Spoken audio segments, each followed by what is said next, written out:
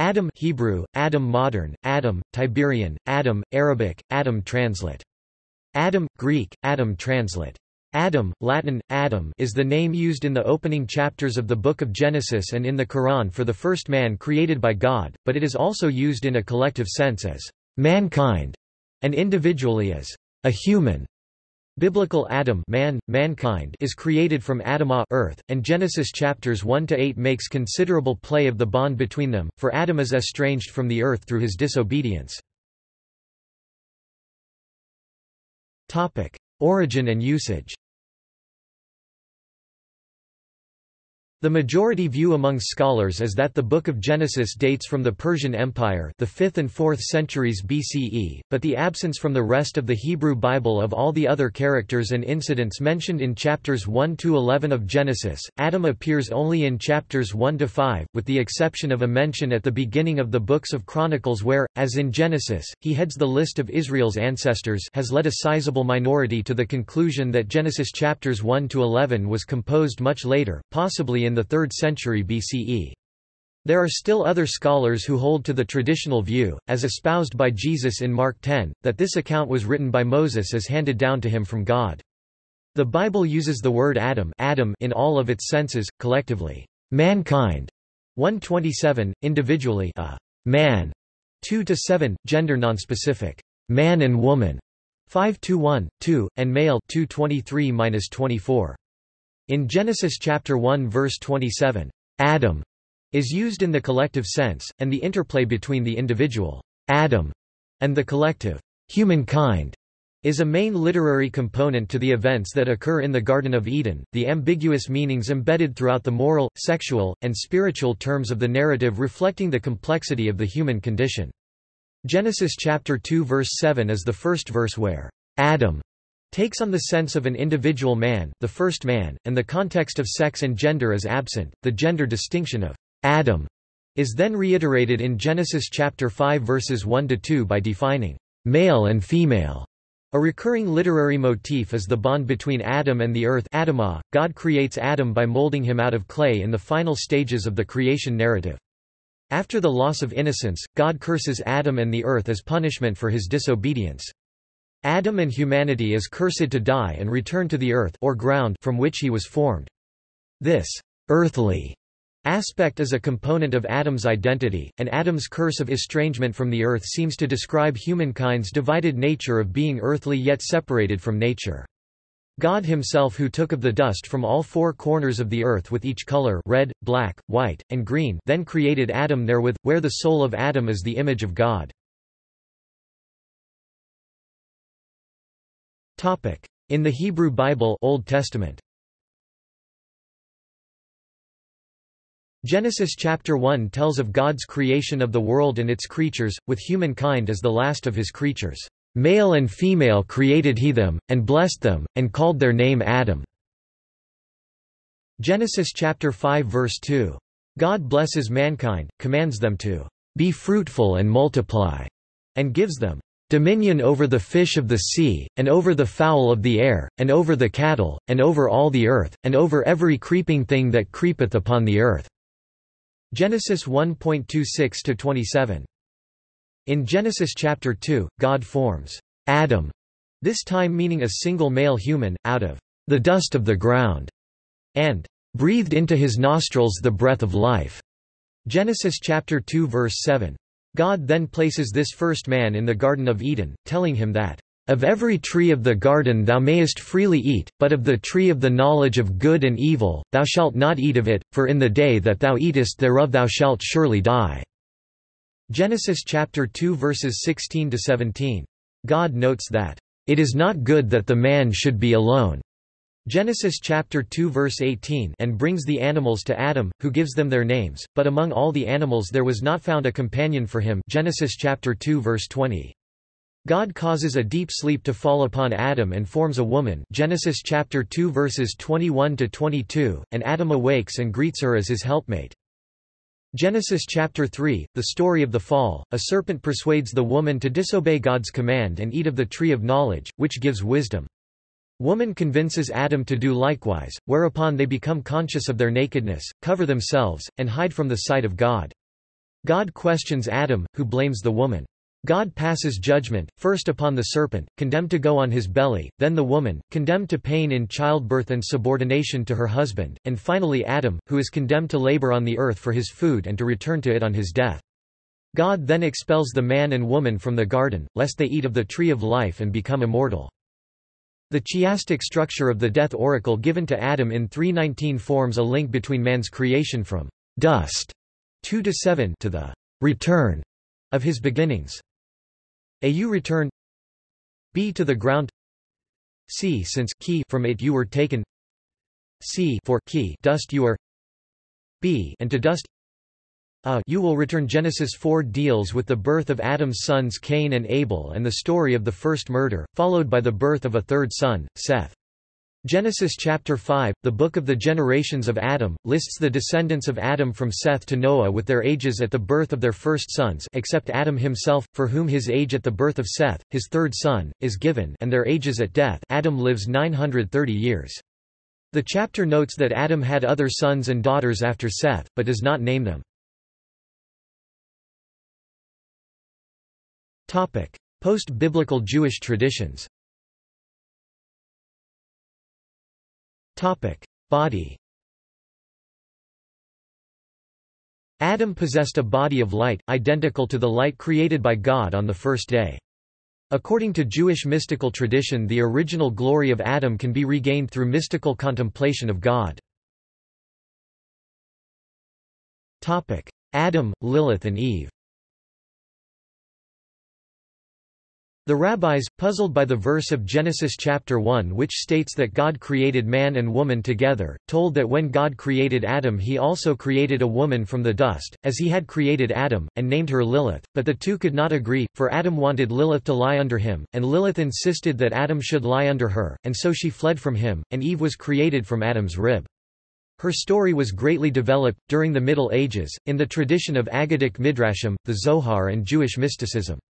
Other rabbis explained the same verse as meaning that Adam was created with two faces, male and female, or as a single hermaphrodite being, male and female joined back to back, but God saw that this made walking and conversing difficult, and so split them apart. Original sin. The serpent approached Eve rather than Adam because Adam had heard the word of God with his own ears, whereas Eve had only his report. Eve tasted the fruit and knew at once that she was doomed to death, and said to herself that it was better she trick Adam into eating so that he too would die, and not take another woman in her place. Adam ate the fruit unaware of what he was doing, and was filled with grief. When Adam blamed Eve after eating the forbidden fruit, God rebuked him that Adam as a man should not have obeyed his wife, for he is the head, not her. Children of Adam and Eve. Adam withdrew from Eve for 130 years after their expulsion from Eden, and in this time both he and Eve had sex with demons, until at length they reunited and Eve gave birth to Seth. The 2nd century BCE Book of Jubilees tells how Adam had a daughter, Awen, born after Cain and Abel, and another daughter, Azurah, born after Seth, and they had 9 other sons. Cain married Awen and Seth married Azurah, thus accounting for their descendants. The life of Adam and Eve and its Greek version the Apocalypse of Moses recount how Adam repented his sin in exile and was rewarded by being transported to the heavenly paradise, foreshadowing the destiny of all the righteous at the end of time. Adam's death and burial. The archangel Michael attended Adam's death, together with Eve and his son Seth, still living at that time, and he was buried together with his murdered son Abel. Because they repented, God gave Adam and Eve garments of light, and similar garments will clothe the Messiah when he comes, according to the Apocalypse of Moses, which probably originates in 1st century CE Jewish literature. The altar of the Temple of Solomon was the center of the world and the gateway to God's Garden of Eden, and it was here that Adam was both created and buried. Attitude towards Adam.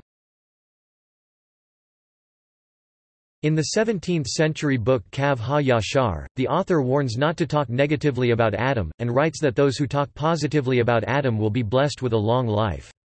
A similar warning can be found in the Zohar. Adam and the angel Raziel. The Sefer Raziel Hamalek Urzel Hemelch Raziel the Angel is a collection of esoteric writings, probably compiled and edited by the same hand, but originally not the work of one author, which according to tradition was revealed to Adam by the angel Raziel. The book cannot be shown to predate the 13th century, but may in parts date back to late antiquity, and like other obscure ancient texts such as the Bahir and Sefer Yetzirah, it has been extant in a number of versions. Zunz G.V. 2d ed. p. 176 distinguishes three main parts: 1 the Book Ha-Malbush, 2 the Great Raziel, 3 the Book of Secrets, or the Book of Noah. These three parts are still distinguishable: 2b7a, 7b33b, 34a and b. After these follow two shorter parts entitled, Creation and Shior Koma, and after 41a come formulas for amulets and incantations. In Christianity. Original sin. Christianity sees human nature as irrevocably stained by the sin of Adam. The idea is not found in Judaism nor in Islam, and was introduced by the Apostle Paul, drawing on currents in Hellenistic Jewish thought which held that Adam's sin had introduced death and sin into the world. Sin, for Paul, was a power to which all humans are subject, but Christ's coming held out the means by which the righteous would be restored to the paradise from which Adam's sin had banished mankind. He did not conceive of this original sin of Adam as being biologically transmitted or that later generations were to be punished for the deeds of a remote ancestor. It was St. Augustine who took this step, locating sin itself in male semen. When Adam and Eve ate of the fruit they were ashamed and covered their genitals, identifying the place from which the first sin was passed on to all succeeding generations. Only Jesus Christ, who was not conceived by human semen, was free of the stain passed down from Adam. Augustine's idea was based on the ancient world's ideas on biology, according to which male sperm contained the entire unborn baby, the mother's womb being no more than a nurturing chamber in which it grew. Adam's grave, Golgotha replaces Solomon's temple. As mentioned above, the Apocalypse of Moses, a Jewish writing containing material probably originating from the 1st century CE, places both Adam's place of creation and his burial at the altar of the Temple of Solomon, seen as the center of the world and the gateway to the Garden of Eden. The early Christian community adapted this to their own legend of Golgotha, replacing the altar with the place of Jesus's crucifixion. According to this Christian legend, current in the time of Origen, early 3rd century CE, the holy blood of Christ trickled down and restored to life the father of the human race, who then led the saints who appeared to many in Jerusalem on that day as described in Scripture. In Islam. In Islam, God created Adam, Arabic, Adam, from a handful of earth taken from the entire world, which explains why the peoples of the world are of different colors. He was the first prophet of Islam and the first Muslim, as the Quran says that all the prophets preached the same faith of submission to God. When God informed the angels that he would create a viceregent, a Khalifa, on earth, the angels objected, saying he would spread corruption and bloodshed, but God allowed Adam to reveal the names of the beasts to the angels, saying, I, Adam, know what you, God, reveal and what you conceal.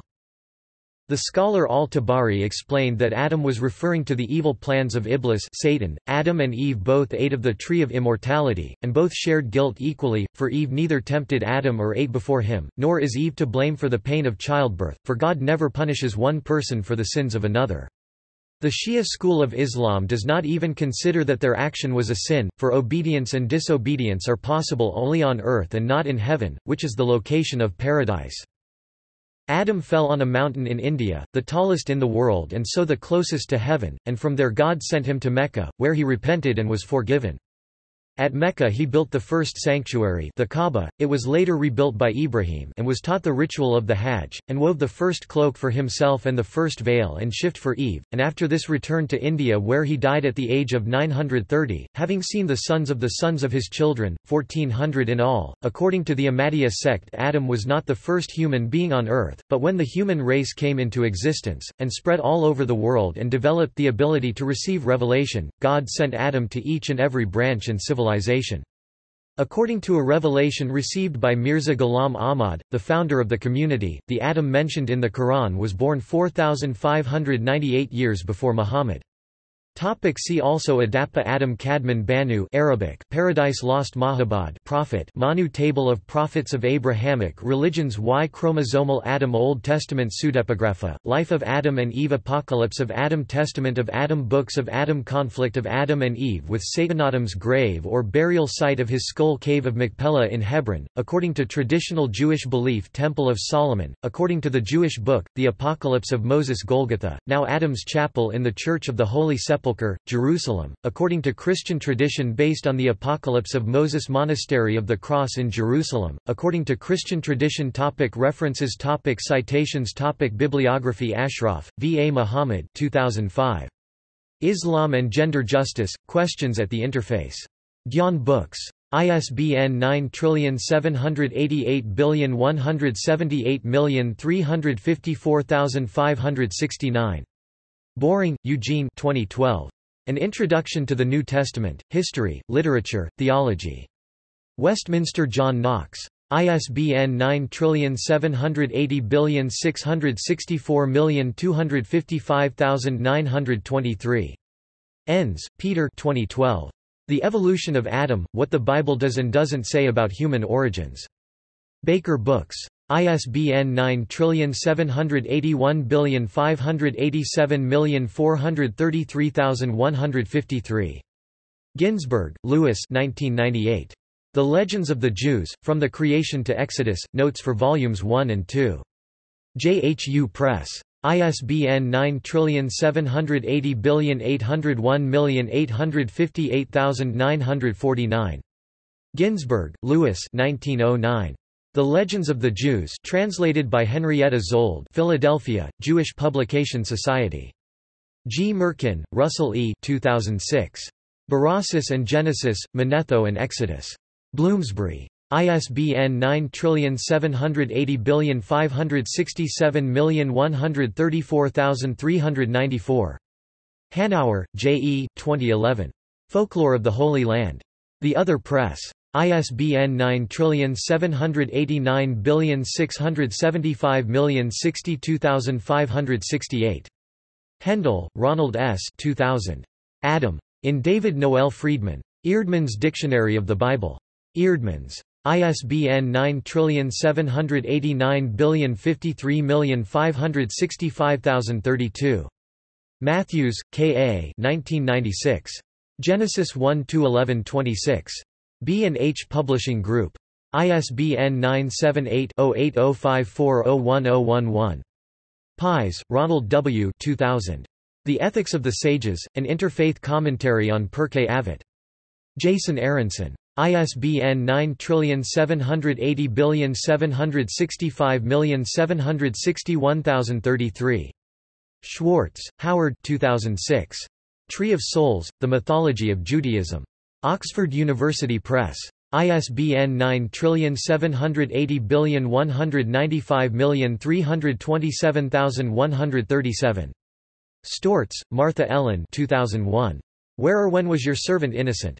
In Bunge, Marcia J. The Child in Christian Thought.